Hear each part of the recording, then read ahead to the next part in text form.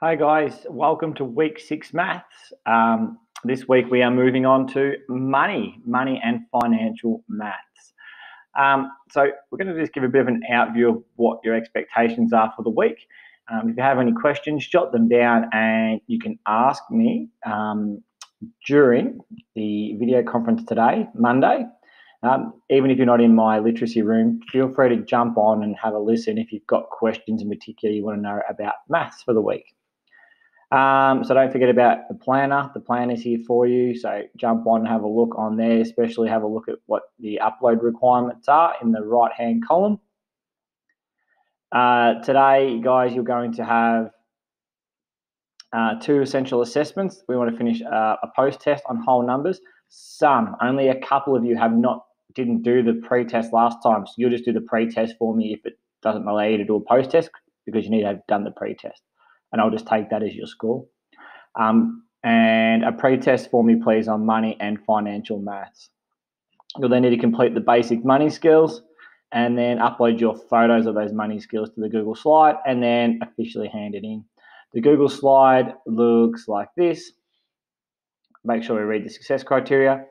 Okay. The warm-up game this week, by the way, is Neighbours, guys. Neighbours is this week's warm-up game. We've got a little Monday workload slide note here. So the longest elements are obviously going to be the 2-time essential assessments. Please don't rush them. Do them independently with all your pre and post tests that you're doing. Don't ask for help from mum and dad if you don't know the answers, because that's what it's about, me getting a raw score, meaning your official score and what you currently know. And don't knows are okay. We've got things to work on and improve upon, okay?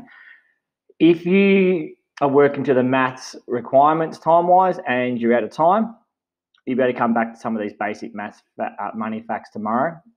But I really need to get the essential assessments done first of all.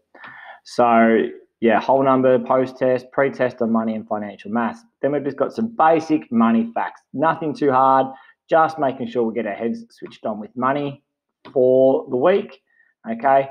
So just giving me the totals in your book here for the A, B, C, and so on. Here, in this one here for the basic money facts, we're going to be doing a lot of work with budgeting. So it's determining, okay, if I have my budget amount, $64, where does that sit on a number line?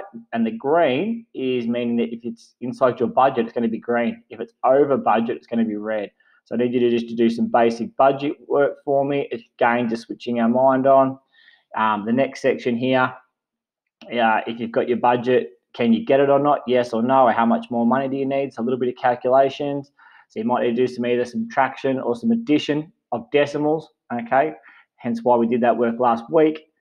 And very similar again with these ones and a comparing one with your budget as well at the same time. So read the instructions and then upload a photo of your answers down into here, or you can add extra slides to add more photos if you need to, or attach them to the actual Google Classroom link.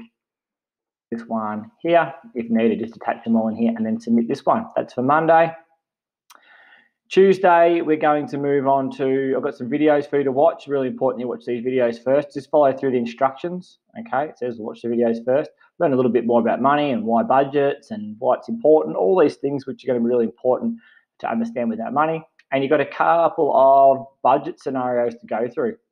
And just do these in your book as well for me, guys, okay? So if you're going to have a family pet, you can choose to purchase a new family pet of your choice. Your budget is $350 to buy all your pet stuff, all the essentials that you may need to live with the pet. So you need to plan it out and then record them below, making sure you're staying within your budget range.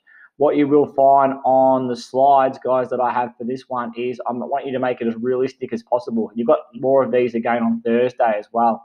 So we're going to do some more budget work on Thursday with some school veggie patch and school supplies. But what you will find on the slides, I've recommended that you actually use realistic shops.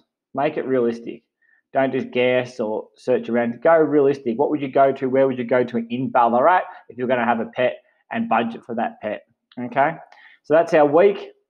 If you've got budgeting, money, all those things, if you've got any questions, please tune in to today's video conference or for tomorrow's video conference.